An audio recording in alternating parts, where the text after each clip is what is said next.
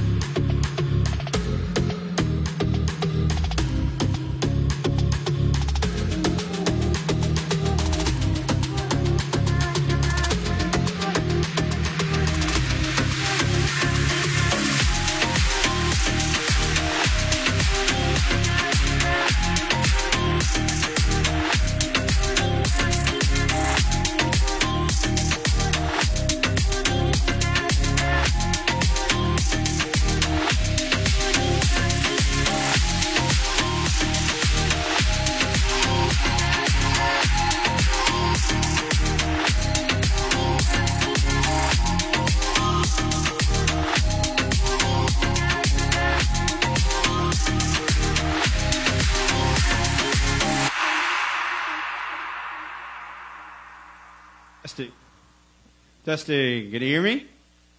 Am I on, Keith? Good morning. How are y'all doing today? How are y'all doing today? Good morning. Good morning. So we're going to start off today. Today is 4th of July weekend. I know a lot of people are out partying today. I know a bunch of people are camping. Hopefully you're watching on live video up there. If you're not, that's okay. I'll find out anyways. No, I'm kidding. All right, so we're having a great time today. We're going to be celebrating God today, celebrating our freedoms today. So we're going to start off today with a short tribute with some messages from our past presidents about God and country. So let's just begin with a word of prayer. Dear Lord, we thank you for today. We thank you for bringing us here to church today, Lord. Ask you to bless this service, bless every aspect of it. Let's just have a wonderful time, Lord, as we just celebrate you today. In Jesus' name we pray. Amen.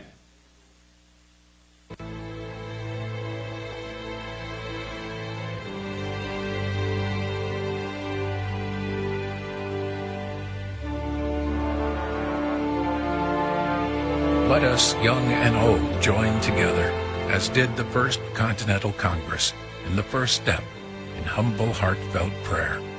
Let us do so for the love of God and His great goodness, in search of His guidance and the grace of repentance.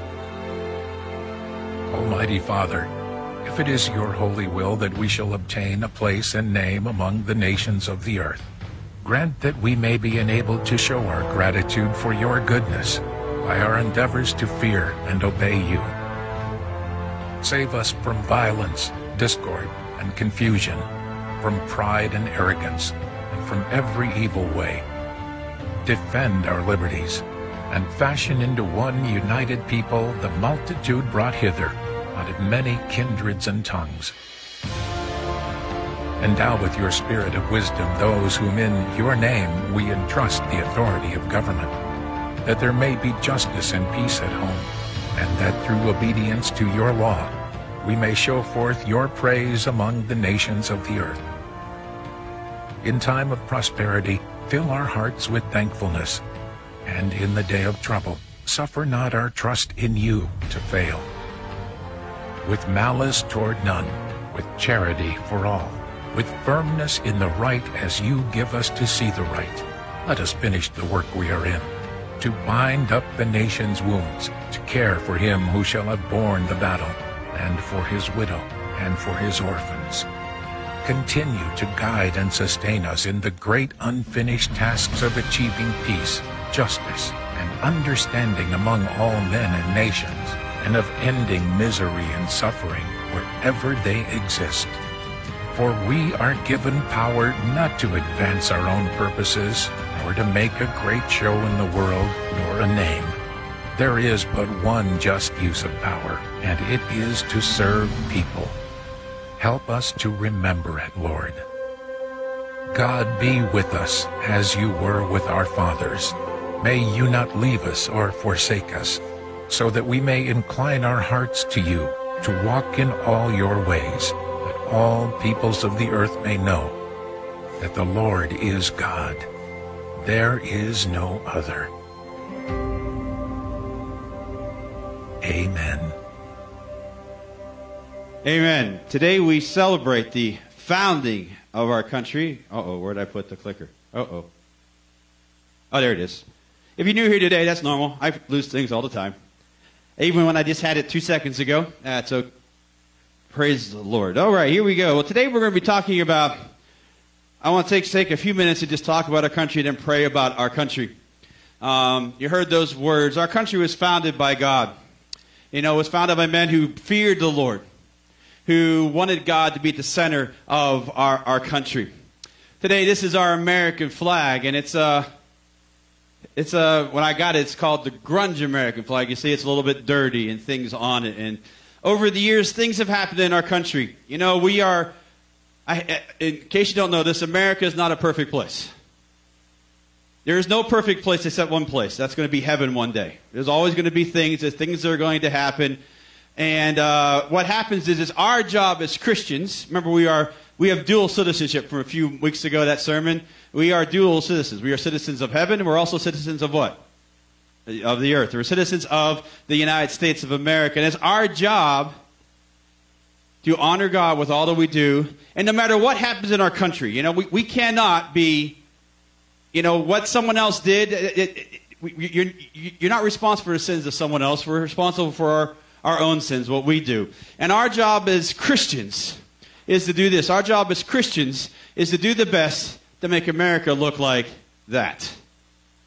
Yes, there will be soils. Will we do things wrong? Yes, we will do things wrong. But we need to do our best to show people that this is still a nation where we have the freedom to talk about God. There are many countries in the world that don't have that freedom to do that anymore. And there's probably a movement in our country to take our freedoms away as it is. But you know what? That's okay. We'll deal with that as we come to it, one step at a time, because we serve who? The King of Kings. He is our ultimate ruler. He is who we go to. We know at the end He's going to set all things straight. And at the end, it doesn't matter what anybody else says. It only matters what God says. And so we need to pray for our country. We have a lot of leaders in our country that have very differing views. Now, I will say one thing. There has been, right now, the word everyone likes to put out there now is our country is more divided than ever. That's a lie. Our country has always been divided. You look at every political election in the history, every presidential election, and the president usually gets elected somewhere between 44 and 51% of the vote. That means usually at least half the country, or more than half the country, doesn't like who's in office. We always have been divided, but in the past we've been able to get through our differences and work together as one nation under God. I remember the biggest time I saw it was, remember 9/11. The country was united like it had never been before. Excuse me, because we had what? A common goal to go towards. It was also a time of great revival in our country. Right now there's a lot of things going on. And I'm not here to say that we're here to right every social evil or everything that's gone wrong. Here's the deal. Our job is to do exactly what God says. And if we do what God says, here's the thing. We should treat everybody exactly like God treats us, right? We love everybody. We should care about everybody, want to connect with everybody, want to celebrate with everybody, no matter who they are, no matter what they look like, no matter what's happened in their life. You know, the way to solve division is real simple. Treat everybody exactly the same. Will people have different opinions? That's the great thing about the United States of America. You can have a different opinion, and you're allowed to have that. There are countries in the world where you cannot have a different opinion. You could get killed, thrown in prison, things like that. That has not come to here in the United States yet. I know a lot of people are trying to push that and do things like that, but you know what? That is not the case right now. Thank God for that. We are a shining light still to the world, and we need to continue to be that no matter what happens. Oh, thank you so much. I appreciate that. I double your salary today. How much do I pay you? Nothing. 2 times nothing is? Nothing. All right, there you go. What did you say, Linda? Quarter. I don't know how you get that math, but okay. But we need to pray for our leaders. Does God say you have to like your leaders? We don't have to agree with everything, but God says we have to love everybody, including our leaders, right? No matter what happens, we are to love one another. We're supposed to lift them up in prayer. Just because we disagree with things, it's okay. Because here's the deal. Truth is this way. Whatever you think is true is what's true for you. Whatever someone else thinks is true for them. The problem is many times truth is totally in between the two. But here's the thing. Jesus Christ is what? Truth. He is the way, the truth, and the life. And no matter how you put it, no matter how you slice it, one day we're going to get to heaven and we're going to find out that we were wrong about a great many things. So we need to go to Him and pray about Him. Today, as you came in today, and Pat, I want to preface this part.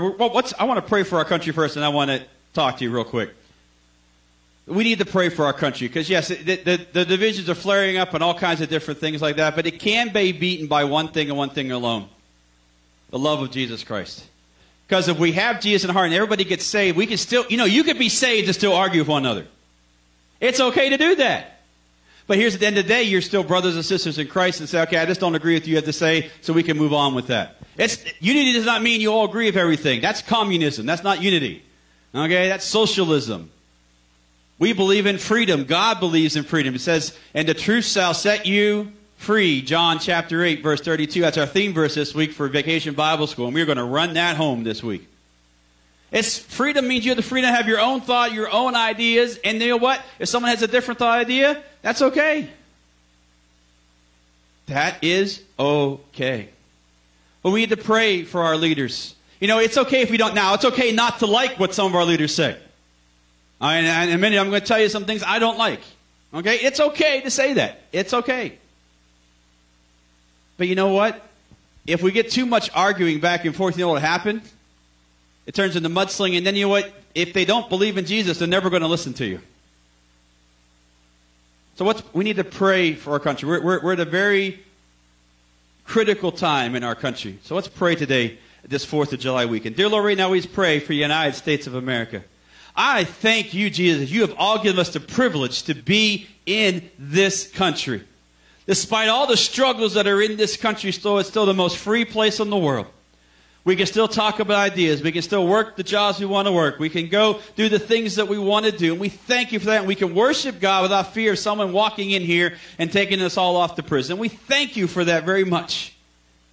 I want to thank you, Lord, that you've given our previous leaders the wisdom to put different bills of rights in our Constitution and things like that. I know things are under attack today, Lord, but Lord, we want to protect those. We want you to protect our country, protect our freedom to proclaim Jesus Christ to as many people as you can. And bless our leaders.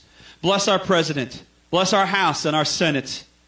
Bless the Supreme Court of the United States. Bless our governor and our House and representatives here in Pennsylvania, our local leaders, Lord.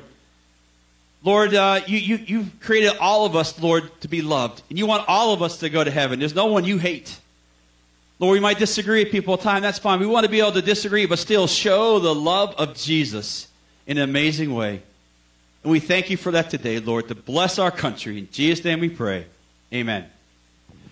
And this weekend, Friday, as you know, Wednesday, Mass became mandatory in all public places in the United States. Oh, not in the United States, in Pennsylvania.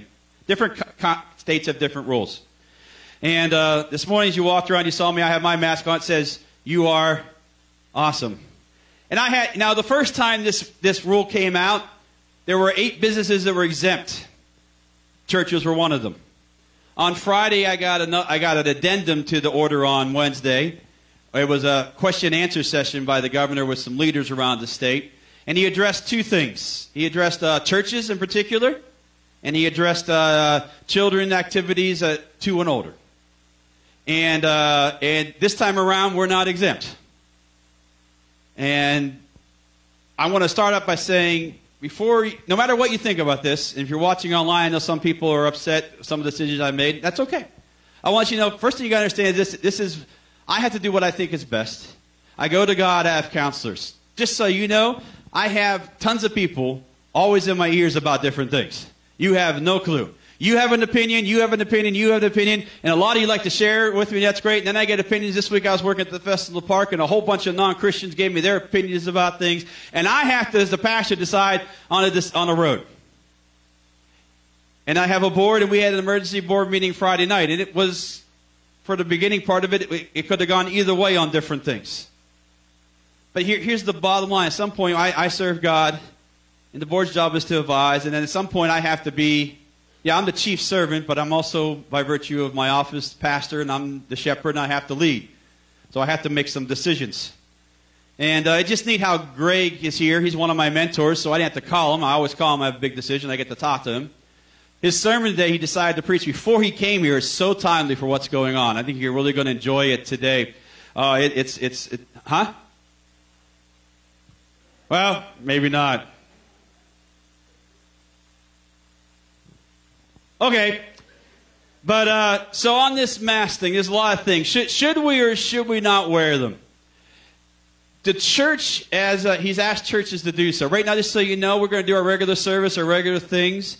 The camera's only on the stage. So no, it's not paying the audience today. So I don't want anybody to get in trouble or anything like that. It's totally up. I'm not going to tell any grown adult what they can or cannot do. But as a servant of the church and the governor has specifically asked certain things, I had to make a decision about this. And I will tell you my opinion. I'm allowed to have an opinion. Okay? And my opinion is, I don't think these do a bit of good. No, don't say amen. This is not a sermon. This is my opinion. It is not from God. So this is not an amen moment. I think there's people on the other side that say they do a whole lot of good. It's just my opinion. I am not a medical doctor. If you take my opinion and go out there and say, I said, Pastor Evan thinks it doesn't do a whole lot of good, I am not a medical doctor. Okay, so you cannot take my word and go out there and say, oh, I'm not wearing it because Pastor Evan said so. Because I didn't tell you couldn't wear it. I'm just telling you what my opinion is about the mask. Could it do good? I don't know. I am not a medical doctor. There's doctors on both sides. I read reports from Duke, Stanford, Harvard. Go down the list. And none of them agree. Not one. I've not read. I would like to find one that agreed with one another. They all have varying differences, and they all have major differences here and there. Even the ones that agreed together about wearing or not wearing, they still have major differences in it. What I have learned about this whole situation is this. We simply just don't know. Okay? So the governor has asked to do that.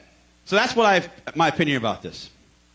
However, you will see me on stage. It says anybody on stage is allowed not to wear one. That's why I don't have one on right now, according to the order. When I'm off stage, I'll be wearing this because we have 4 things that God asked to do this year. You'll see them later in the video. One of the 4 things that God asked us to do was, what would Jesus do? And Greg brought that up to me. He asked me, what would Jesus wear a mask? And that kind of, I had to think about that. We can fight over a mask, but if I have to fight over a mask to tell someone about Jesus, I'm not telling them about Jesus. I'm fighting over a political issue. You can think whatever you want, but I think that if Jesus lived today, he'd wear a mask. Because getting the gospel message out is more important than arguing over a mask or not to wear a mask. So even though I don't believe in this, I believe in Psalms 91. Somebody asked me about fear this morning. I don't fear the disease. I believe Psalm 91. If you're a Christian, it will not affect you if you're truly a Christian. Not if you say you're a Christian, if you truly are. Because remember Greg preached on the you saids last week. God said it, and I believe it. I'm one of the high-risk people. I have diabetes. I'm not afraid to shake anybody's hand. I'm not afraid to tell someone about Jesus. I'm not afraid to go to the hospital. Why? Because God said, if you follow me, the pestilence will not affect you. I stand on that. God's either true or he's not true. But you can't stand. Here's the thing: you can't stand on a verse but not be wholly in with God. See, if you stand and say, "I believe in this verse, but I'm not so good about being with God," then it won't work for you because God said you got to be all in or all out. It's one of the two. So I'm going to wear it. I'm not going to. It's up to you. They're going to be at the doors. You don't feel pressure if you will have to or don't have to. Because of the mandate, I have to make them available and let you know about them. And this week for Vacation Bible School, I've had a lot of things. I had to make big decisions on that. You know what? He mandates that those 2 and older should wear a mask at all times, and there are almost no exceptions to the rule. Now, we can't ask anybody anything like that, but you know what? We're going to have a lot of people come in through VBS who don't go to our church. And I don't want to be at the door fighting over someone about masks. I just want to say, hey, we're doing this because we're following the governor's order. We want to tell you about Jesus. And we're not going to make anybody look any different. We're all going to look exactly the same because you don't follow the governor's order when it violates the Bible or Scripture or morality. As much as I wish I could find a verse about a mask, I didn't look because I read the Bible 3 or 4 times throughout the year. I've read it. I've never in the 28 years I've been a pastor have come across a word about wearing a mask in the Bible and where it's a bad thing. So I didn't waste my time doing that. So since the governor he has specifically the last order he did not he told churches you were exempt, and we run by that. This time around he was very specific on what churches should or should not do, and what private and what public settings with kids should be like. And VBS is a public thing. If it was just our church kids, it might be a little different. But we're inviting the community out. We passed out over 300 flyers at the festival in the park. No idea what's going to come. So since it doesn't violate God, now this is totally what I prayed to God about. I'm not saying this is God's word. I want you to know my reasoning behind it. That we're going to follow. The governor's asked us to do it. I can't find a scriptural moral objection to it. So I can't make any of you do it. But I can't. But for the public event, I'm going to follow to the letter of the law. They can't take it off for playing sports and eating and then coming back in here. We're going to do that because he asked specifically churches on Friday. Well, he sent us a letter or email And I can't. The Bible says we're supposed to obey those in authority over us. You know what? I'd like one day to meet him and tell him about Jesus. Maybe he gets saved. I don't care what you think about Governor Wolf. He still needs to hear about who?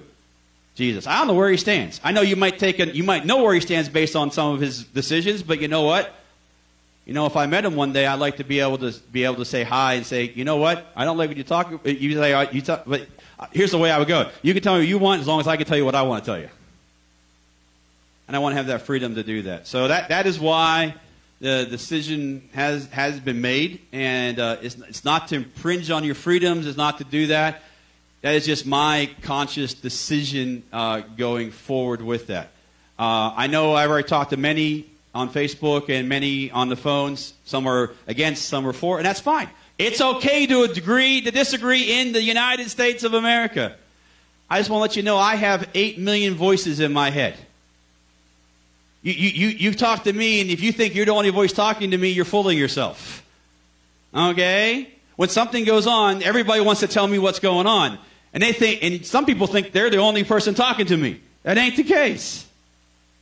And I go talk to God, and this is what I believe God wants us to do, and I've gotten counsel on that.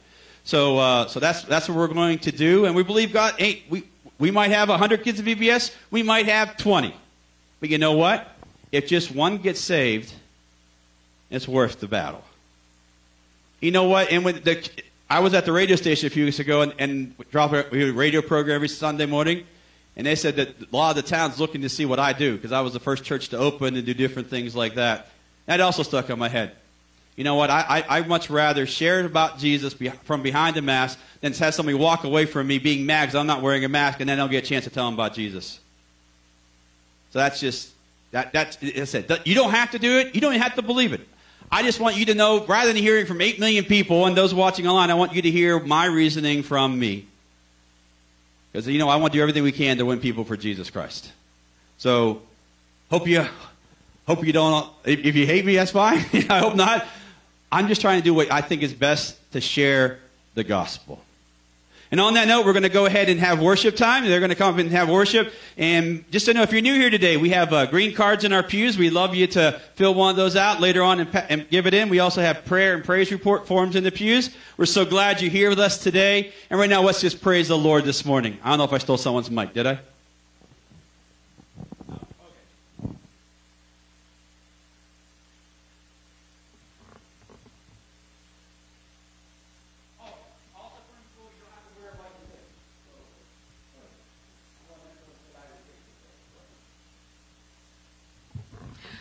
Well, even though we are mandated to wear masks, we can still praise the Lord. Amen. So let's just turn up our praise this morning and just sing with all of our hearts as we worship Him.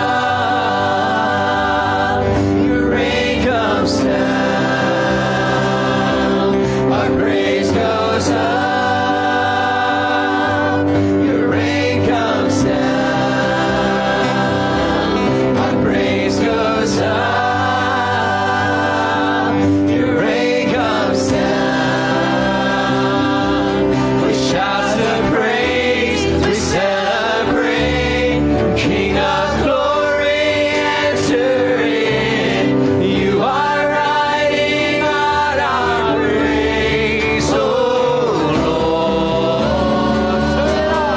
Turn it up, this sound of praise.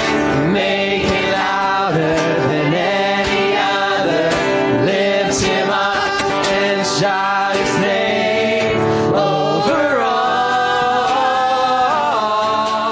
Turn it up, this sound of praise. Make it louder than any other.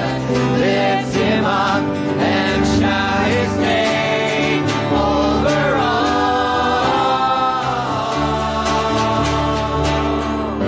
Amen.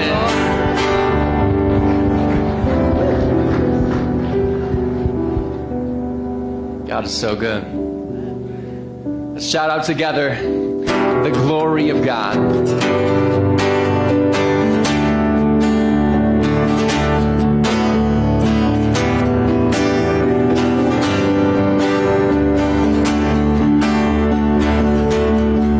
Come join in the song that the angels sing.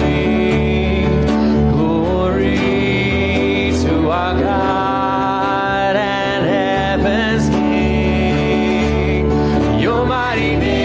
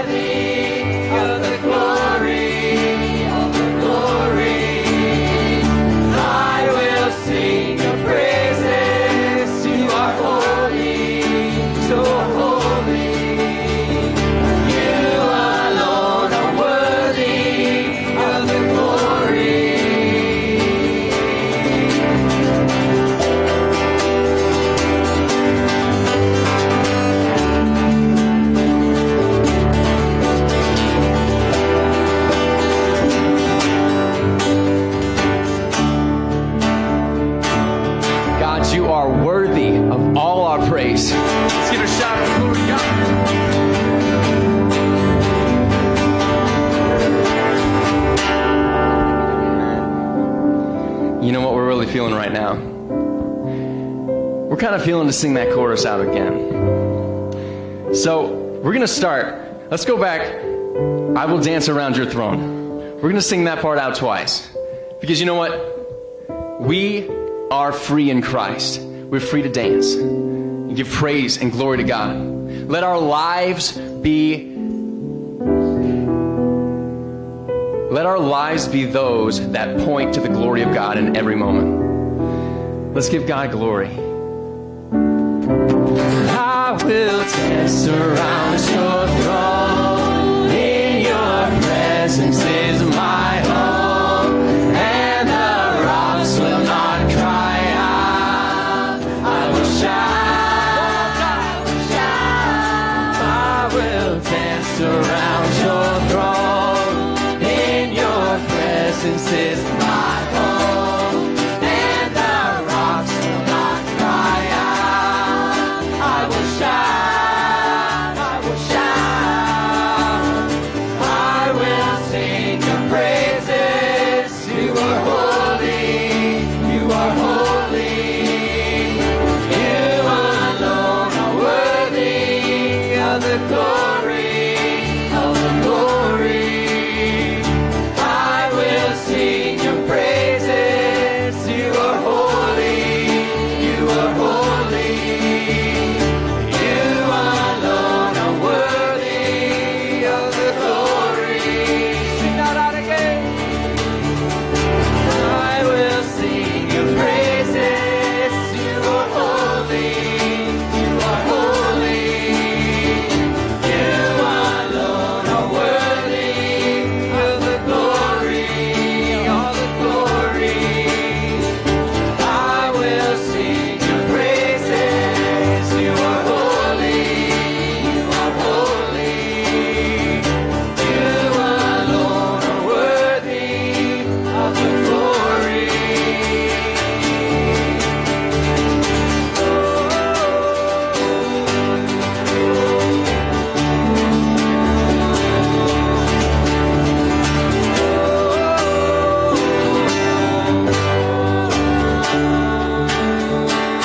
Amen. Thank you, God, for your goodness. Amen.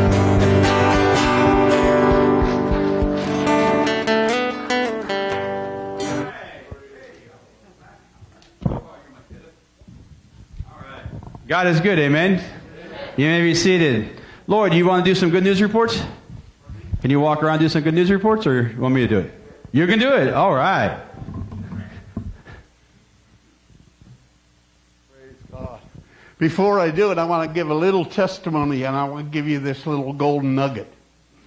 How many know what a golden nugget is? Just a little wee thing. That doesn't mean much, huh? You take it. Yes, I will too. Oh, yeah.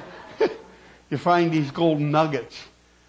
40-some odd years ago, I was learning to play golf. And the man told me this. He said, yeah, I was learning. No, I'm still learning. I haven't learned yet. I don't know what I play, but it's not golf. Anyway, he said to me, in golf, it is not the bad shot that gets you. It's the next one. Now wait a minute. Don't get too silly on me. In our lives, it's not the bad decision that gets us. It's the next one. Ooh, you got it? Because you can make a decision after a bad decision that is a good decision. It'll put you right back on track. Don't allow the devil to keep you going down the road on the wrong decision. Who will be first with a word of testimony? God is so good. Over here, I'm going this direction. Right over here. Oh no, you're not turning. It's not your turn yet. Oh no. When somebody stands up in a Pentecostal church with paper, watch out. It's a long one. It's a very long one. I would like to praise all of you for praying for me. You know that I had melanoma. I had melanoma. And for you have prayed for me. I thank you very, very much because it made a difference. It made a difference to me and also to Jesus. I want you all to know that. But when I had melanoma, I didn't really know that I had it. I had a big black spot on the back of my arm right here, and they operated on me, but they kept digging and digging down further and further 3 times, and they told me that it was a 4. I had melanoma and it was a 4. And I thought, I'm going to die of melanoma. That's what's going to happen to me. But as time went on, they wanted me to go through the treatment, and it was going to be, you know, having the injections. They wanted to put a port in here and all that. And I said, no, the Lord has this. And in the office, I raised my hands. I said, praise you, Jesus. And the doctor he's from out of town, way out in the other countries, you know, and he doesn't know anything about Jesus. And I said, Lord, you have this. And the doctor just looked at me like, what are you saying? You know, but I knew what I was saying. I knew it was Jesus. And I thought, no, I'm not going to go through the treatment. He said, you have to go through the treatment. You're going to have this forever. And I said, no, I'm not going to have this forever. It's going to leave. It's gone. And he said, no, it can't be. I said, it's gone. And I thought, well, you'll see. So I 2 years I've been going through this now. So I kept going back, and I was going back every month. I was going back. But I was sometimes going twice a month. But it takes 2 years for the medications to have it all intravenously done. But I didn't have it done. But they kept checking on me and checking on me. The doctor quit seeing me. He sent his nurse in. He didn't want to waste his time on me. So when I went in for my last checkup, and I had everything done, the brain scans and the intravenous and from the top to the bottom and all that, and my primary care doctor told me first, and she couldn't wait to tell me, because I had a doctor's appointment with my cancer doctor next. But my doctor told me first, and she just had a big smile on her face. And she said, Maggie, you don't have cancer anywhere. You do not have melanoma anywhere. But she said, you don't have it in your brain, you don't have it in your lungs, you don't have it in your kidneys, you don't have melanoma anywhere. She said, did you go through the treatment? I said, no, I didn't have any treatment. And I thought, this is really good stuff. And I thought, this is really great. I said, I can't wait to tell my church people. So here I am telling all of you that and the thing was, when I had cancer and it was a 4, I thought, Jesus, you got to do something because I can't, you know. But he did it. And I praise the Lord for it. And I praise all of you for praying for me.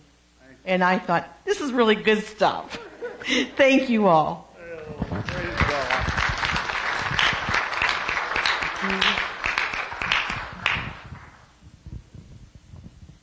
As you all know, I'm a klutz. I got hurt.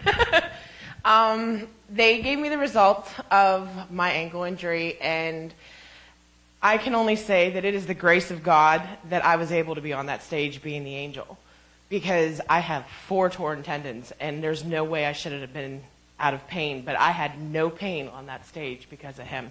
And to this day, I still barely have any pain in my ankle, and I'm able to walk.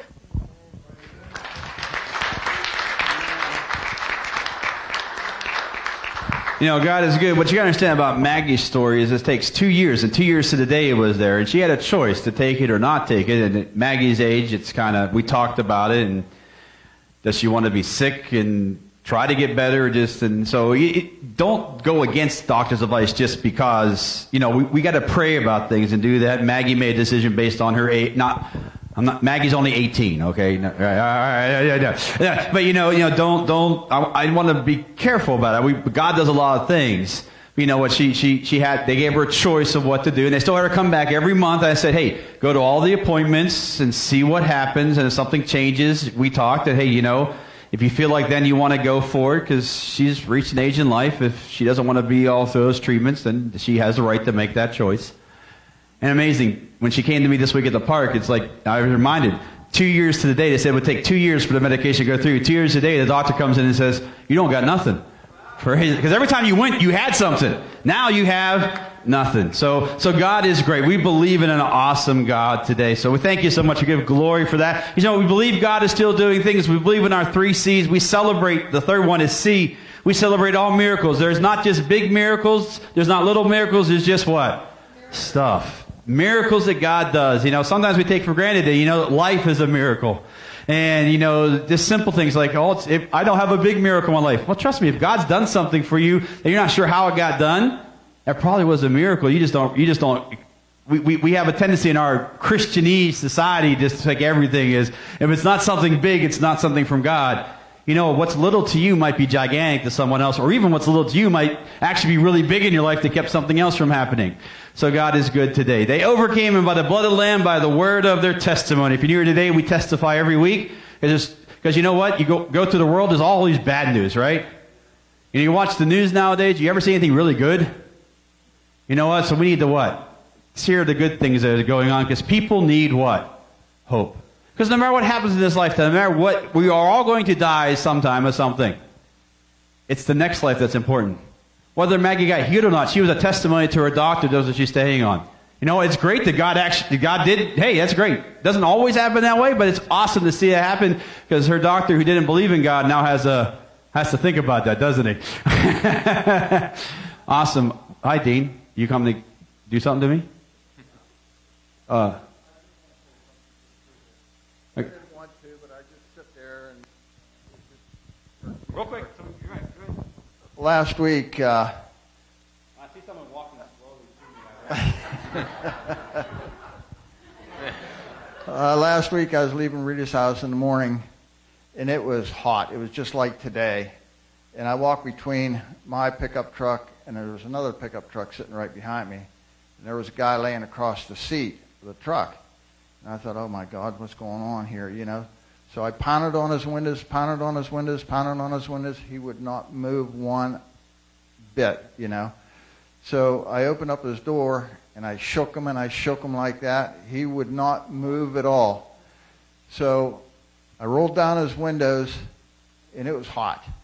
And he was just covered with mud. I mean, from head to toe, he was covered with mud. So I went down to the police station, and I called on the radio down there because the doors were all locked. It was on a weekend. And I talked to the operator, and I told her the story and everything. It says, we'll send an officer down there. So I just no sooner hung the phone up, I seen the police car going, and I out the parking lot, and I followed him down there, and I told him what was going on. And we went over to the pickup truck, and I told him, you know, that. So we opened those doors up, and he was hollering at this young man, you know, and I was hollering at him too, and finally he woke up and he got out of the seat. And I think, oh, thank God, he's alive. And I shook his hand, and I said, well, just right later, 2 ambulances come up the road, and they were checking him out and stuff like that. And he says, well, he's going to be all right, you know, and everything. But I just had to tell this story because God makes me feel good at doing something like that to somebody else, you know, saving his life. Amen. Dean's being too modest. He was in the right place at the right time. The ambulances, Dean, when you told me the story, right, they said if he would have been there a little longer, he would have been dead. So you know what? God does some amazing things. You know, we just need to be, what is it all the time? God, not what I want to do, what you want me to do. Dean didn't really want to take the time to go do that, but what he did, he just felt led by the Holy Spirit to do that. So God is good. Amen? All right, now we're going to go ahead and give our offering to the Lord today. We have our offering boxes here, and then in the back behind Pastor Greg, he's hiding it, and then over by the missions board, behind the VBS board. And we just give to show the Lord how much we love him, because we want to use that money to what? Not to make ourselves better, but to do as much as we can to share hope with our town. Praise the Lord. Thank you, Lord Jesus, for today. I ask you to bless our offering and bless us as we fellowship right now. In Jesus' name we pray. Amen. If you're here today, we give our offering, and then we greet. And you can either bump or shake hands or whatever you want to do. But we're all what? One big what? Family. And that's key. Family is key. We're not a church. We are a family. Church is just the operative word about it. We are a family of God. So let's go around and visit one another today.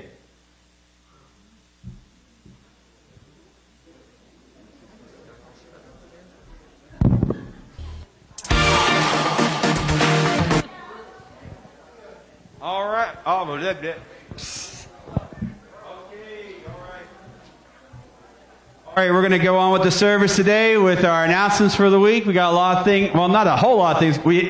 We're busy. All right, but here we go. So if you can have a seat, we're going to go on with our announcements for today with Pastor Kyle. And I think this week he did the announcements at the festival in the park. So let's see how that went. Happy Sunday. I hope you're having a spectacular day so far. But now, before we continue, here are a few things that we've got going on.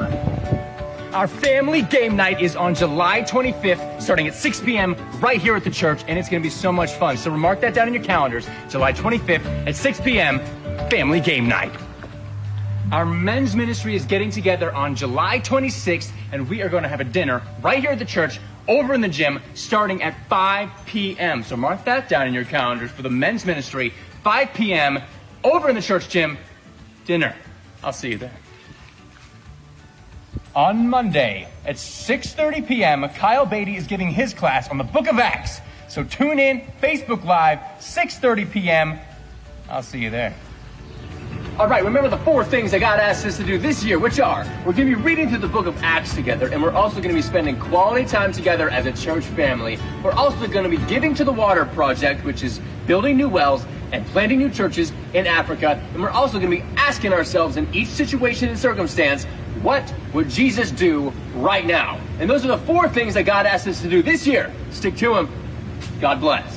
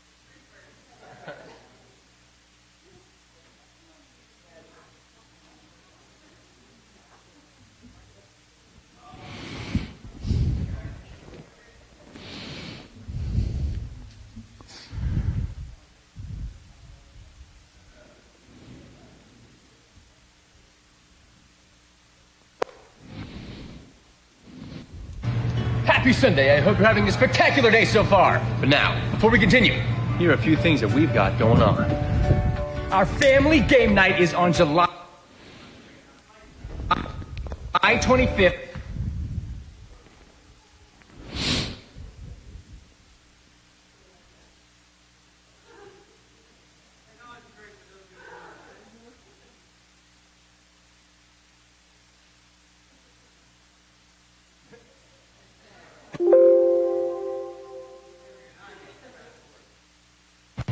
Happy Sunday. All right, VBS is tomorrow, and it is going to be so spectacular. Pastor Devin has generously donated another $60 to the VBS fund. And what we're going to do, we're going to get some lemonade. We're going to get some lemonade. We're going to get some lemonade. We're going to get some lemonade. And of course, Rice Krispie treats and miscellaneous expenses. Ho, ho, ho. Pastor Devin is so generous, let me tell you what. So what you got to do, take the things off the board, put the money inside the envelopes.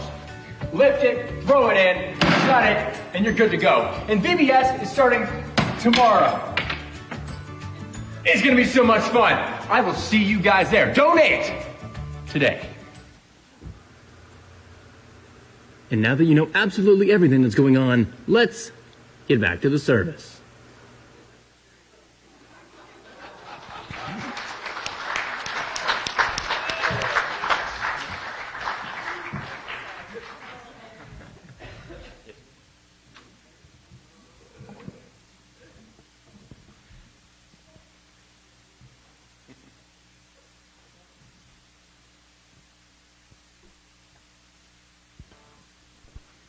Now as we go back to the lyrics.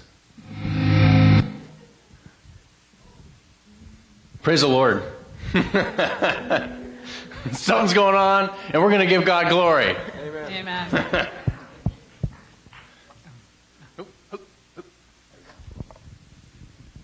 Well, no matter what battles we're going through, the battle belongs to the Lord. Amen. And we're going to see a victory through that. So.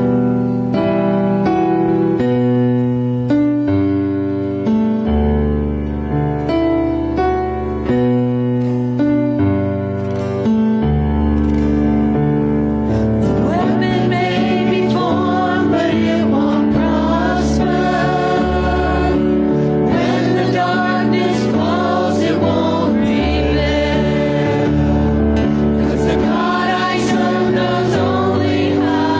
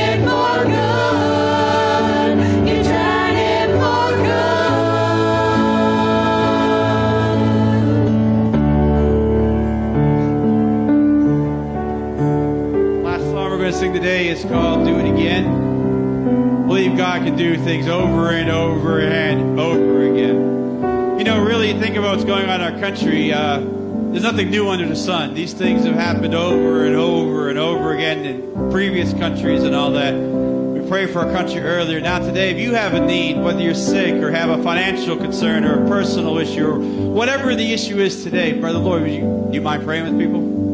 I had a chance to ask before church. Come on down. Brother Lloyd, if you don't know Brother Lloyd, he was a pastor for 362 years till he retired. He's also known as Methuselah. No, I'm kidding. He's a wonderful man of God. And if you have prayer today, come up. You can pray with us. We'll have our masks on. And we just want to believe that God can do amazing things. It says in the Bible, anoint the sick with oil. The prayer of faith will heal the sick. So if you have a need today, the sickness isn't always a physical sickness. It could be emotional. It could be financial. It could be personal. Whatever it is, we'd love to pray for you today because God can do it again.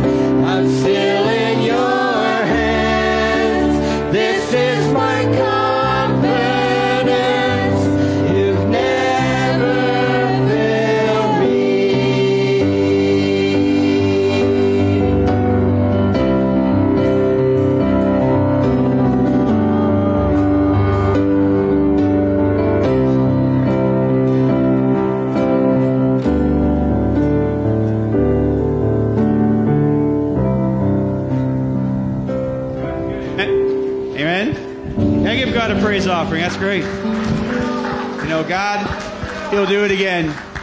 God, you've never failed me. This morning I threw a twist on the worship team. Yeah, they're looking at me. As this song actually says, you've never failed me yet. I didn't like the yet word anymore. And so I asked them this morning, can we just take that out? They all looked at me kind of like, well, because you know what? God, yet infers it might. You can sit down. Yet infers you might fail me, but God will never fail you. So right now we're going to, for our last time here with the adults, we want to bring Pastor Greg forward. And I also want to thank you all for giving last week at the revival. We had the largest offering at a revival ever. And Pastor Greg, as you know, hasn't had a gig since March 16th because of COVID. Evangelists, they can't go to churches and things like that. And I want to thank you so much for blessing him. At the end of the day, if you want to give an offering, you can... Actually, right now, I need the board to do me a favor. 2 board members, can you go get the keys and take the offering out now? So if after church someone's give to Greg, we won't have it mixed up, so we know that Greg gets what Greg gets. I guess no other way to really say that, right? You can take it off. You're on stage now. All right, so without any further ado, let's give a nice warm welcome to Pastor Greg Phillips. Thank you, sir. Thank you.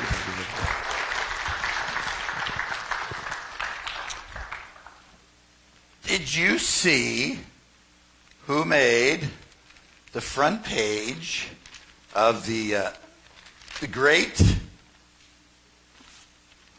Punxsutawney paper? Pastor Devin. Front page. Yeah. That's a lot of real estate in the newspaper business. The next day, guess who made it? The middle of the page. Right at the fold. Yeah, me. Below the fold.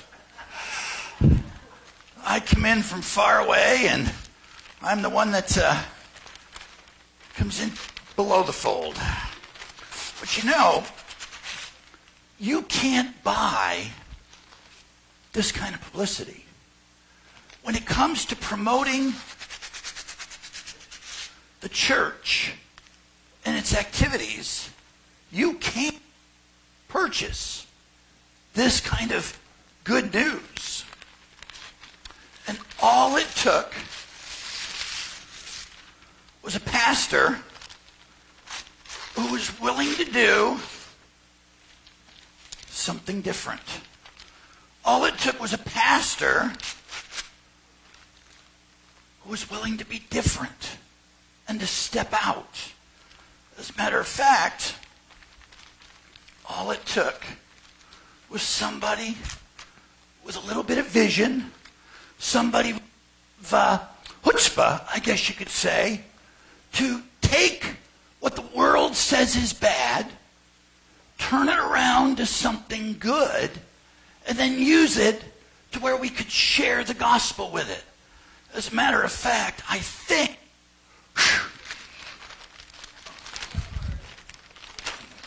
Punxsutawney paper.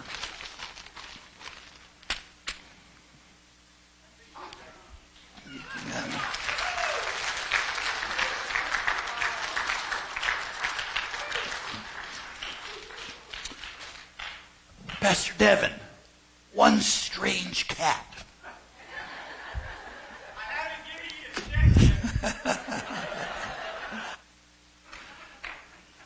And you may not in just a minute.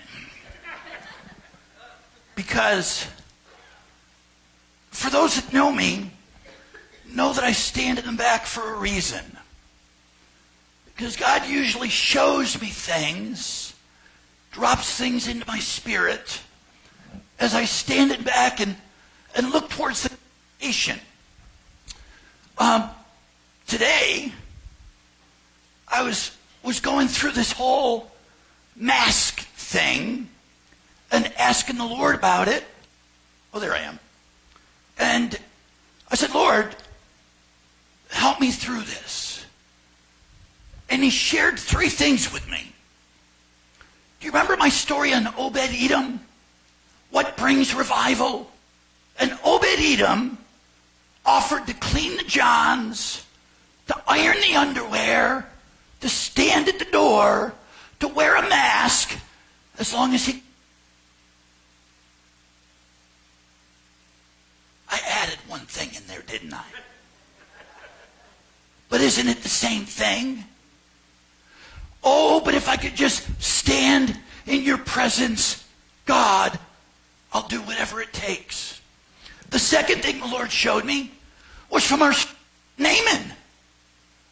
Do you remember when the servant of Naaman came to Naaman and said, oh, but Father, if the prophet would have asked you something big to do, wouldn't you have done something big?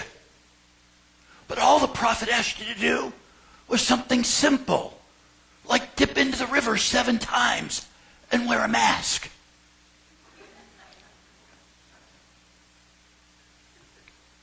Third thing the Lord made was from the book of Exodus. Do you remember the 10 Commandments?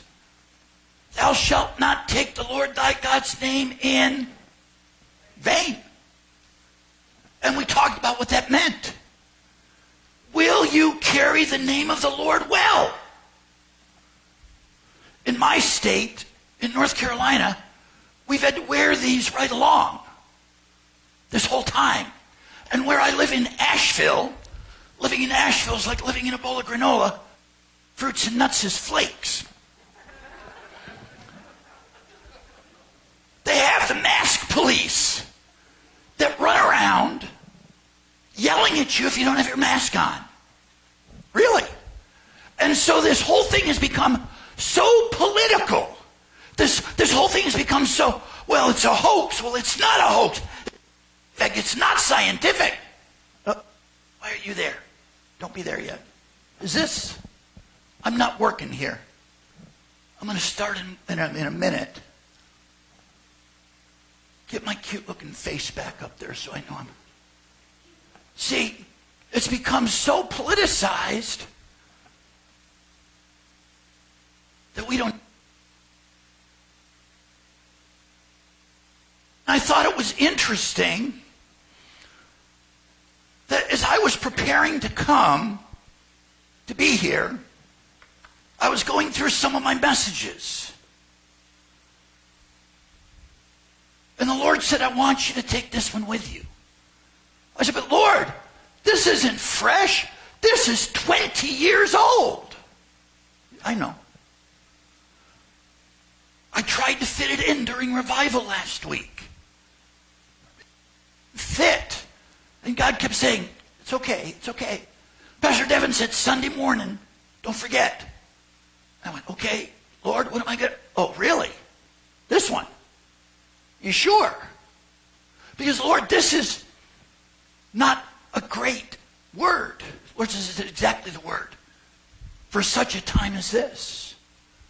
And as I stood in the back and I listened and explained about what we heard from the governor, and as I heard about things that were going on, I'm praying and I'm like, Lord, what is your heart right now in all of this? And as I began to feel the anointing, I started to cry. I started to tear up in the back because the Lord's heart right now is from Exodus 32. I went, God, no, not Exodus 32. The Lord said, okay, Acts 7:51. God, this is how you feel about your right now? Anybody know Acts 32? Acts 7:51 or Exodus 32? Are you ready? Oh, ye stiff-necked people. Oh, ye uncircumcised hearts with deaf ears. Oh, ye people who are not lit to the Holy Spirit. And at that moment, I knew why God wanted this message. See, this message came from 20 years ago. And I'll have to say where it came from. Does anybody remember Randall Terry? Randall Terry was the leader of the anti-abortion movement among Christians in the 90s. And he set up camp in a town called Melbourne, Florida. Happened to be my hometown.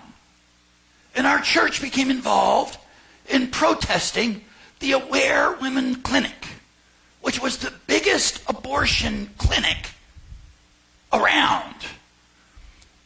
For 2 years, we made national news because protesters were getting arrested, pastors were going to jail, all because we're standing out there picketing the Aware Woman Clinic, the abortion clinic. We'd drive up, and the people from the abortion clinic would put blankets up to their cars and walk them into the clinic so that the people across the street protesting wouldn't harass them. One day, there was a young lady that we had seen before who had pulled in, and we're standing across the street, and there's bunches of Christians calling out, "Kill her! Kill her! Murder!" And this little girl gets out of the car, and they take her into the clinic with the blankets so nobody can see what's going on.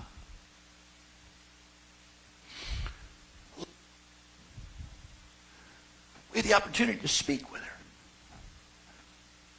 And they said, did you go through with it? And she said, I didn't feel like I had any other choice. And they said, well, we were here for you. We were here for you. She said, you were here for me. You were calling me a murderer.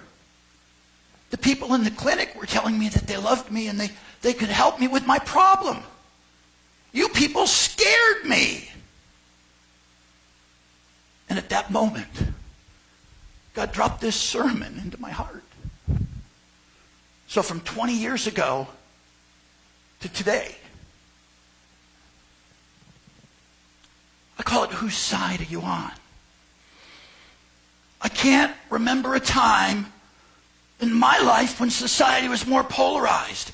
If it's not Republicans against Democrats, it's blacks against the whites, men against women, gays against straights, the have-nots against the haves, citizens against immigrants, abortionists against pro-lifers, ball players against owners, liberals against conservatives, reporters against politicians, attorneys against anybody, and talk show hosts against everybody. That's me and Jerry Springer. Combine that with a tendency to take sides, we believe that our side is right and the other side is definitely wrong. There is no middle ground. There's no room for compromise. There's no room for just talking. Gone is the well-behaved debate. Now there's only shouting matches. Angry, bipartisan wars are being fought on every level, and a fiery and cruel hatred just seems all too common today.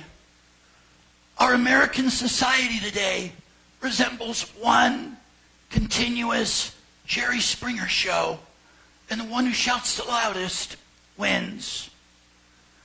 I had to change the reference from the Geraldo show just to show you how long ago this was.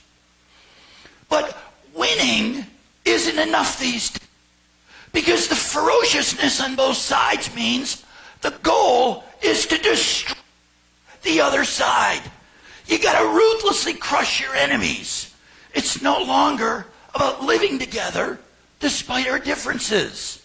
It's about obliterating the opposition, eliminating the evil ones. And into this angry arena, Christians are now identified and operating as a group. We have no business bringing causes or taking sides, but business we have and sides we've taken. Now it's already too late. So like it or not, Christians have gone to war, and we have earned a militant reputation.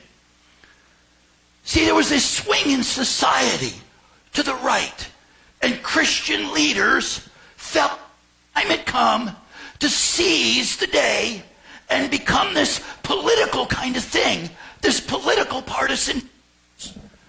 Sometimes I'd like to use the word fanatic. But doesn't that reduce the Christian voice to just one more noise? In the fray of all the noises, just one more polarity in the war of issues, in the cry of who's right. As a result, the world thinks that we Christians are after them, ready to force our agenda on society, that we are no different than the others. And just what is being accomplished for the kingdom of God by this new aggressiveness.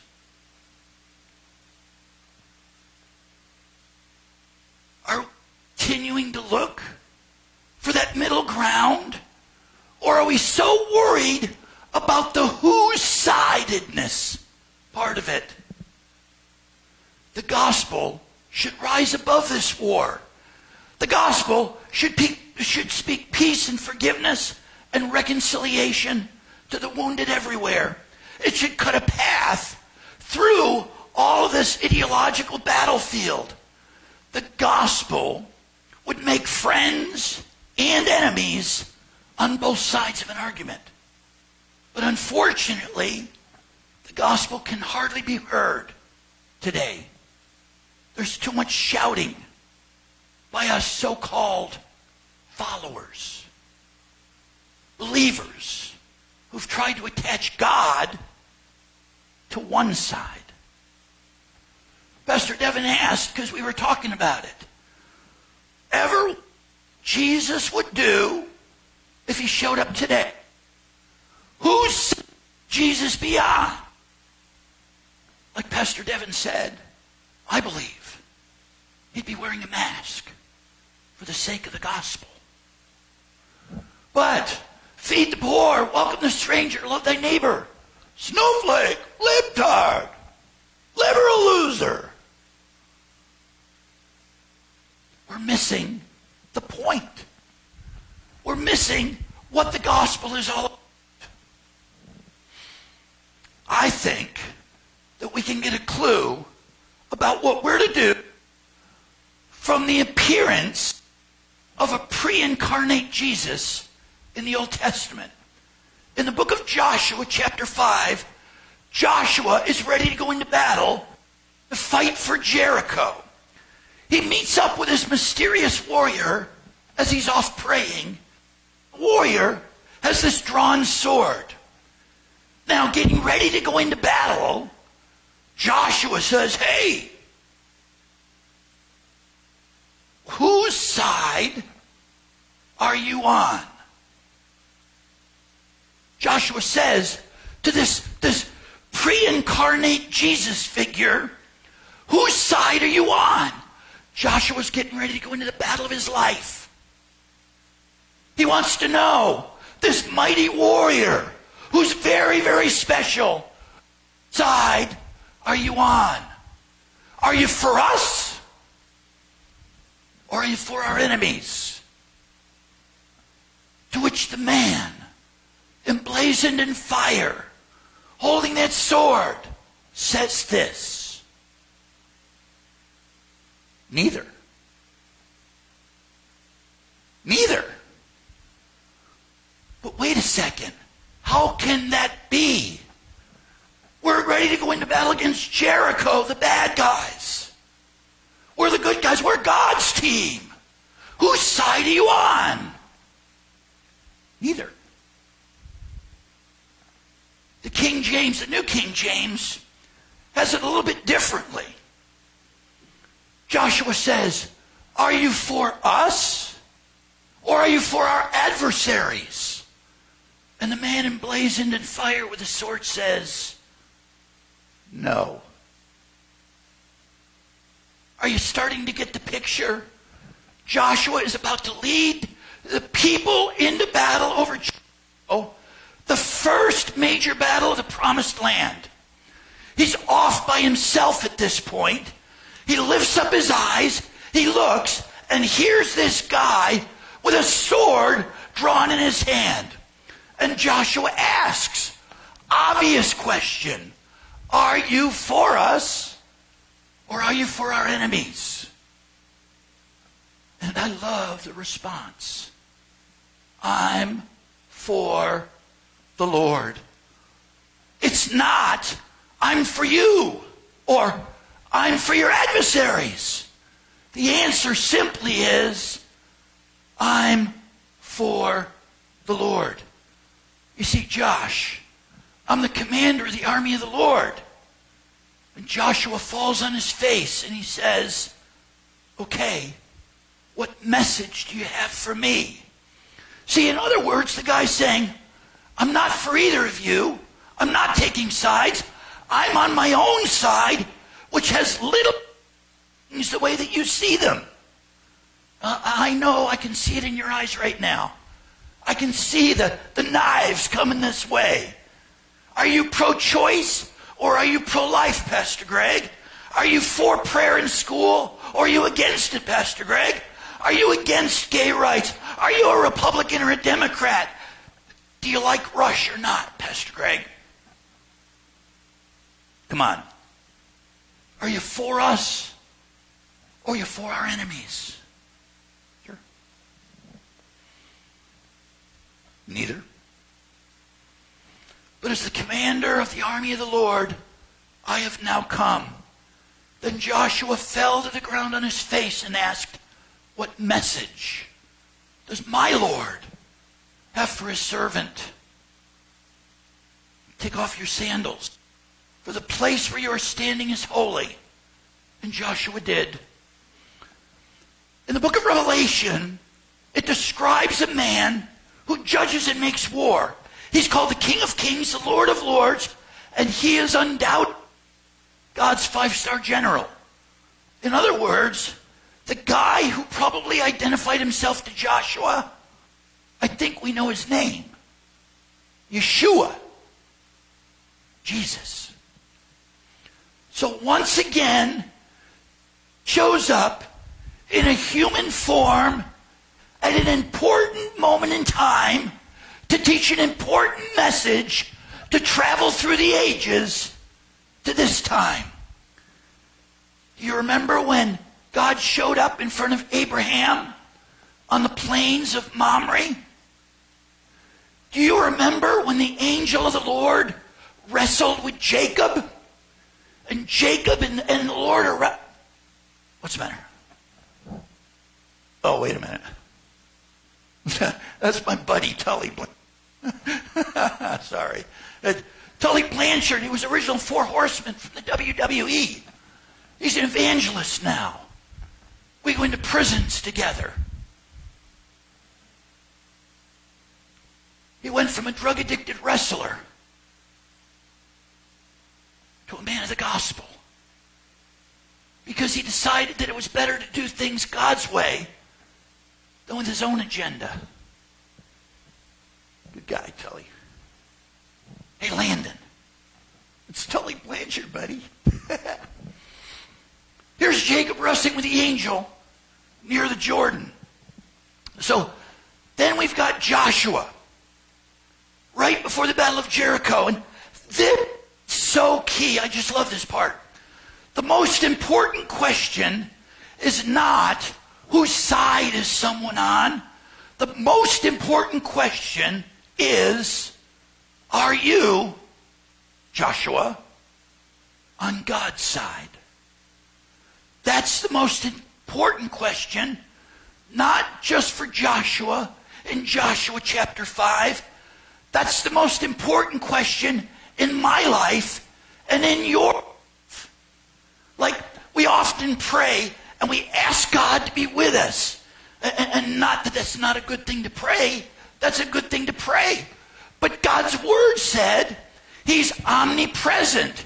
He's always with us. He's promised to be with us.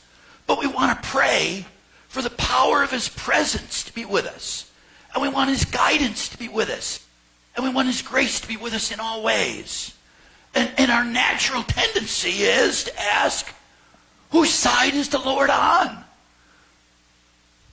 How many battles have been fought with people who said, God is on our side?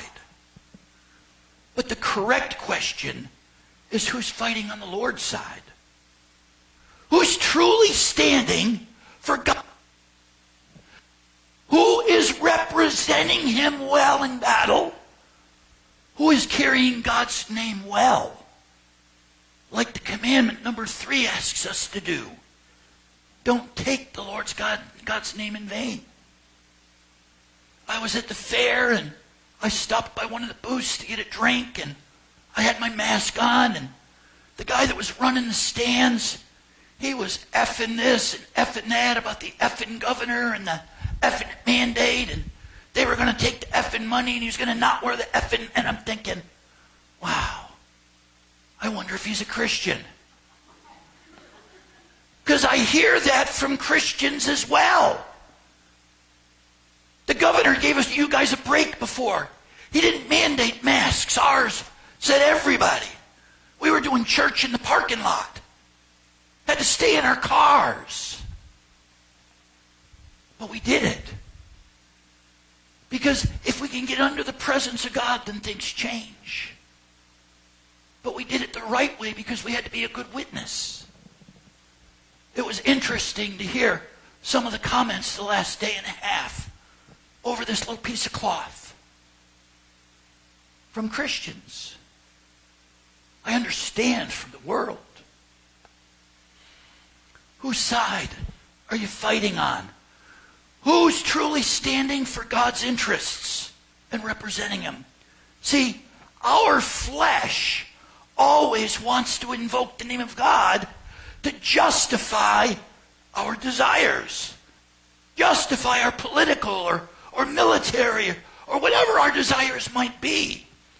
But the Lord will only show up for his loved ones that are truly fighting with him.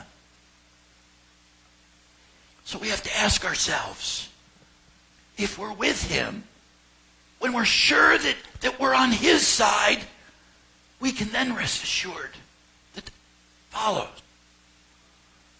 I think there was better ways that we could have handled our abortion protests as believers. We need to believe God's message to us is, and we need to understand Joshua's response needs to be our response as well. Because he is not, nor will he ever be, on any side in battle. God doesn't come to the aid of our causes. And if we take any side to win a favored agenda through any means other than the Holy Spirit and God's work, then we're probably not going the right way. We need to take God's side with the power of the Holy Spirit. And the only way that we can take that stand with him is to first fall on our faces and take off our shoes. And before we stand up again, remember that the place that we're at is holy ground. And we have to keep thinking that this life is primarily about us. We can't keep thinking that way. It's not about us. I have a friend who's a doctor. He yelled at me this past week because I wasn't keeping my hands and all that stuff. And he watched me on the feed. Asked him about masks. Now I have to tell you, I've known this guy for 30 years, probably longer. And he's a doctor, and every time I go into his office at lunchtime, his mask goes from here up to the top of his head. So this is how I know him. But it reminds me that he's different than me. He's Jewish. I didn't mean to make a joke about that, but I guess you can see there's one there. But I asked him about masks. He said, I've worn a mask in my practice every day. He says, and a mask doesn't necessarily protect me from the things around me. Because if the virus... Oh, I set my alarm, Pastor Devin, so I would be done on time here.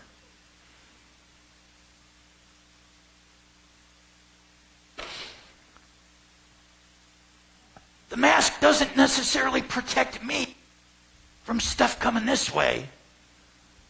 keeps anything that I've got from going out to others. And this is what my Jewish friend said.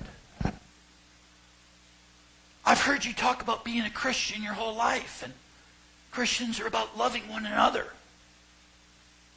Wouldn't it make sense that if you loved one another, you'd want to protect one another? I went, oh, leave it to a heathen to know the Word of God better than I was practicing it. So you see, it's not about an agenda or a political way of things or whether it's a hoax or not. It really comes down to, oh, ye stiff-necked people with the uncircumcised heart and the stopped-up ears. Why are you not listening to the Holy Spirit?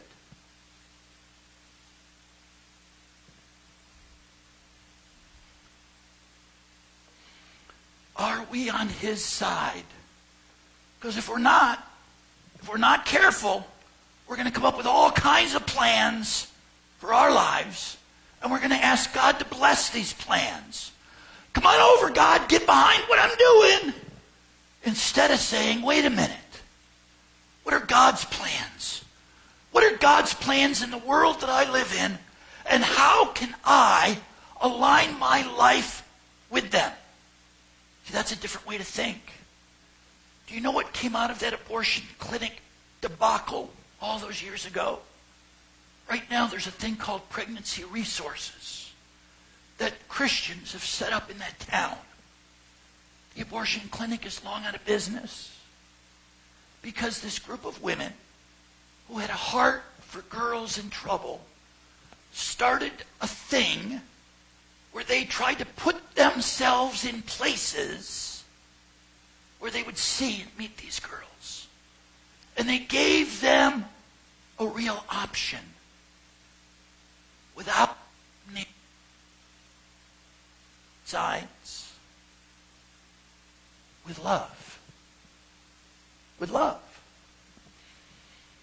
See, the most common question we ask, what is God's will for my life? And I think the better question would be, what's God's will for the world, and how can I line up with it? Might sound like you're saying something different, but I think it's fundamentally different. Because when we're going at it from the perspective of what's God's will for the world, and how do I align with it, it's so much easier to fall in place. So prayer. Prayer. We ask God to teach us to pray. And maybe that's what we need to do now. Let's just bow our heads. So God, teach us to pray like this. Teach us, Lord, to pray according to your will, to just seek your will above everything else. We want to be with you, God, yes. We want you to be with us, yes. Leading us, guiding us. We need you with us. We can't do anything without you, Lord. But God, we need to start by seeking you, by coming to you, by yielding to you in a Joshua kind of way. God, we're here. What message do you have for us? Lord, what is your will in this world? How can we align ourselves with that? We trust in you, Lord. We don't trust in ourselves. And God, we praise you. We praise you that your will, that you put your Spirit in us for that purpose, that your very Holy Spirit that dwells in us for that reason will help us to know what is your will. So we pray, oh Lord, help us to walk in that. Help us to walk in your will in this world. Help us to align everything that we do with your will. Help us to abide in you, to make disciples of all the nations, to live for your glory in all that we do, to proclaim your gospel. We know that this is your will in the world. Help us to align our lives with it, we pray. Help us to make these disciples. Help us to walk in purity, to walk in humility, to seek your love, to love others selflessly, to give sacrificially, generously. God, we know that all these things are your will for our lives. All these things will help to build up the church, to care for the body, to reach those who are without Christ. God, please help us to align our lives with your will today. In Jesus' name we pray. Amen. You know, when I first heard about the changes in VBS, I started to get a little nervous. And we were sitting at the dinner table. Thank you for providing for my meals and stuff. I said to Pastor Devin, oh, don't worry about me. God will take care of me. And inside I'm thinking, oh, great. Here we go. Another week. Gone, canceled. Because of whatever this is. And then Pastor Devin mentioned what the rules and regulations were and the struggles that leadership had. And I was praying for leadership, believe me. But it all came down to this, really. I told you the other day that I would stand on my head and juggle upside down while I gargled peanut butter if I could just share the gospel with one person. Reach one person. Oh, by the way, juggle upside down, standing on my head, gargling peanut butter.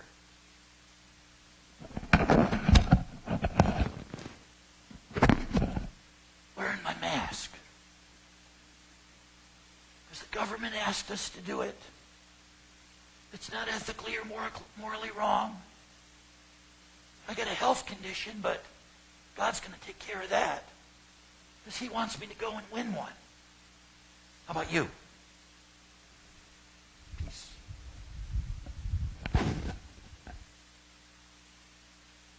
So TV, come back up on stage. We're going to finish with one last song. But you know what? Before we do so, you know, we had after we're done singing. If you're on the VBS team, Susie's going to have a meeting in the gym about 10 minutes after service is over. You need to go get your kids first so she can go to the meeting. She's downstairs. But you know, we live in strange times. But you know what the thing is, though, no matter what anybody thinks, no matter what they do, no matter what they think about anything, at some point, all life will end at some point. The question is, where will you be at the end? And I want to be on God's side in heaven. And I have my political thoughts and all that, and I can have that. You know what? Bottom line is, I just like Greg, I can't stand on my head. I can gargle the peanut butter. I can juggle one ball at a time. Someone got that, okay? But I won't do anything. Every day I pray, Lord, I think we're closer to the end than ever. But I do pray to God. I say, God, I'm looking forward to your return, but you know what? Give me one more day to tell someone about Jesus. One thing you got to take while watching all this, say, you know, it doesn't mean time is short. You don't know what someone will have or what will happen. If you have someone you love that doesn't know Jesus, make sure they know Jesus. And don't just accept the fact, oh yeah, I know who Jesus is. Make sure they have a what? Relationship with Jesus. Saying they know Jesus means absolutely nothing. Relationship means you talk, you walk with him, and you actually do what he asks you to do. You don't go, well, I don't like that, I'm going to not ignore that. That doesn't work well in human relationships. Why do you think that works well with godly relationships? We need to do what is right. And unfortunately right now, hey, Romans 13 says, obey those over you, as long as they don't violate God's law. Because one thing this has taught me, there's a whole lot more people than we ever imagined are going to hell and don't know it. And we need to have a heart for them. Or Greg doesn't know, and with this, maybe he doesn't, I never told him, but back in the height of the abortion movement, I was part of Operation Rescue in Milwaukee, Wisconsin. Did the same thing. 8,000 Christians barricaded an abortion clinic. Made the national news. My dad, who was an executive of a Fortune 500 company, vice president, went down one day and he got arrested. He was afraid the boss would fire him. He had to wear a monitor, and the judge said, well, what's your hours work? He says, well, I'm vice president. I work all the time. He's like, that was the work. How many? He was worried what would happen. And he walked into the office, and the boss understood what he did and said, it's okay. He had to do, I don't forget how many months he had to wear it or weeks. I don't remember the story. But then through the whole thing, I looked at it and I said, you know what? Yeah, he did that. But you know what? We were forcing people not to go in rather than what? Loving on them. I got to see up close, and I had to wrestle with that. I was in my young 20s. I was a junior in college doing my internship during all this, and I was on the rah-rah side. And then one day I was sitting back. I was at the meeting, and I was with my girlfriend at the time, not Joanne. Sorry. I didn't know her yet. Obviously, I didn't marry her, right? You got that, right? Okay? I was sitting back, and she was going nuts, and I just saw everybody in the room going nuts, and I sat back and said, you know what? Christians are their own worst enemies. I've said that many times in the pulpit. That's where I first realized it. That we were doing more harm to the gospel than good. And I want to win the whole town. There's so many prophecies, so many things are happening. I believe the town is ripe for revival. We saw so many people at the park that came by. We got to talk about God. You know what? We just need the opportunity. And we need to take it. Can't take it for granted. This last song, can you go down? I always forget the words. Keep going down one more. I will sing of the what? How many of you believe God is good? If you don't believe God is good, you need to come see me. And while we're singing this, at the end, when we leave, if Greg's going to come back up later, we're dismissed. And if he has a word for somebody, you'll have it. You're welcome to stay, but you'll also be dismissed. I don't want to. I mean, he could be here for 5 hours. I don't know. That's up to him. If you want prayer, you can come forward for that. But here's the deal. You can go to VBS meeting and then come back in if you want. But we believe in the goodness of God. You know why the world is afraid? You know why the world is going crazy? You know why there's so many this side and that side? Because they don't know what the goodness of God is. I know I'm not going to get sick because of Psalm 91. I know what God has said. We're going to do a series of this all. I'm researching every single God said. We're going to go through them all. It might take us a couple of years. I don't know. I just know that's what God wants to do because time is short. We need to know what God said and then live on what God said and see our lives change. I know I don't have to worry about bills. God takes care of them. I know my health is fine. And I stand on them because I wasn't always like that. Because I now know when I do what God says. Do I make mistakes? Yeah. When I do wrong, I tell you I do wrong. And I apologize. And we get forgiveness. Just because you made a mistake doesn't mean you're not a Christian or a good Christian in any way, shape, or form. Okay? But here's what makes you a bad Christian. Ignoring the Word of God completely and doing your own thing and not asking for forgiveness. Actually, it doesn't make you a bad Christian. It makes you no Christian at all. But we need to show people about the goodness of God. And for me this week, it means being really uncomfortable. Because I have one of those medical conditions. Greg has a heart condition. I have a diabetic condition where I can't breathe stuff in. But you know what? I'm going to trust God. You know why? Because a lot of those kids are going to come. They live in homes that don't talk about Jesus. It's hard to get the parents to come and know Jesus. But what if we got one child saved, the child grows up, and goes to the ministry? Wow. That's what happened to Billy Graham, right? He didn't grow up in a Christian home. Someone reached him. If I remember correctly, Randy got saved at a VBS driving, right? And now he's one of the top children's pastors in the country. You never know what'll change somebody. So today we're going to sing that song. If you want prayer, Greg, if you want to come forward, if you want prayer, you can come get prayer with Greg. And then after we're done singing the song, I'll officially dismiss the service. VBS meeting will be in the gym in like 10 minutes after the service. And then we'll go on from there today. And then once they're done singing it, Greg, you want to, God gives you something to prophesy, you can, huh? Oh, he'll do another trick and then he'll prophesy. Okay, all right, sounds good. All right, so let's just sing this song today because our town, our world, but you know what? We need to affect our town first when we go out to the world.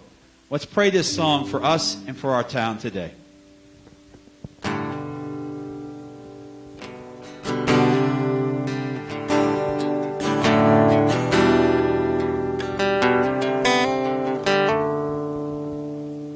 I love you, Lord.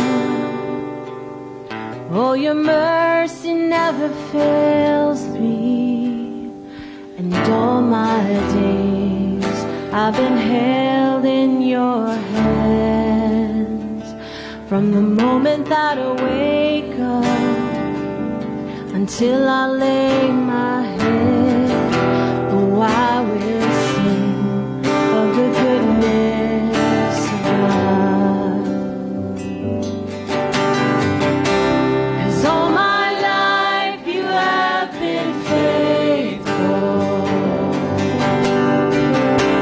And all my life you have been so, so good. With every breath that I am able, oh, I will sing of the goodness of God. I love your voice. You have led me through the fire in darkest night.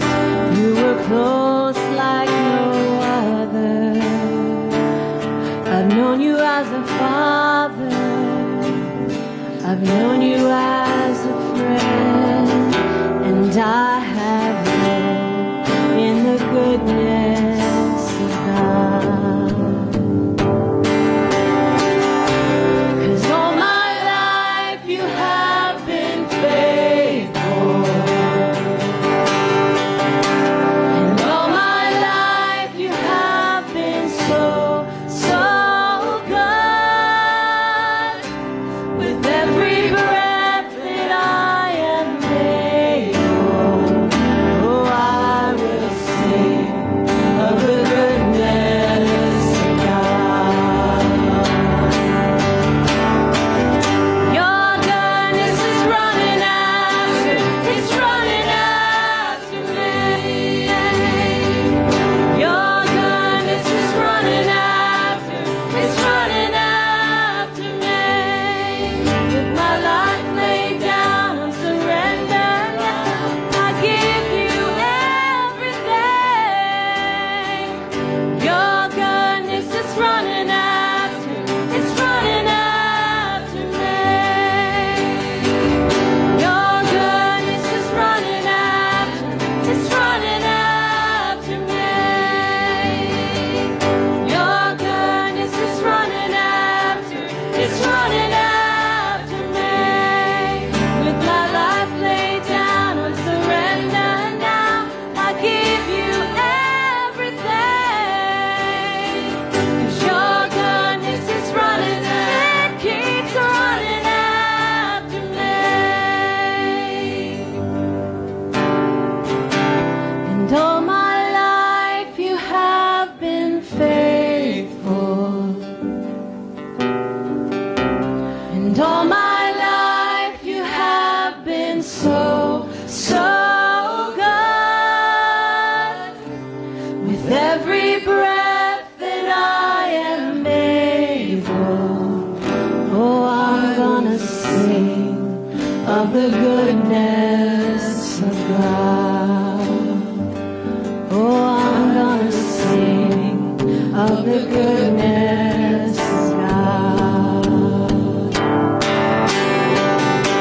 'Cause all my life you have been faithful. And all my life you have been so, so good.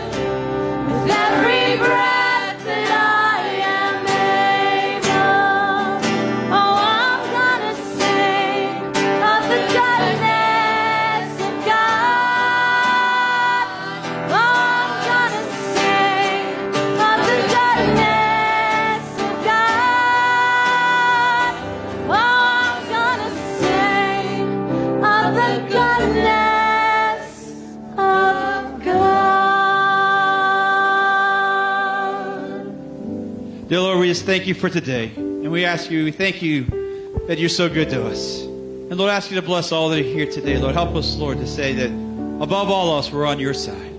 Continue to do great things for us and let people around us see the goodness of God. Let us show people who are looking for hope. They're looking for goodness. They're seeing so much evil. Find the goodness of God. Let us introduce them to Jesus. So give them all the goodness they could ever imagine. We thank you for today. And we thank you for all you've done. In Jesus' name we pray.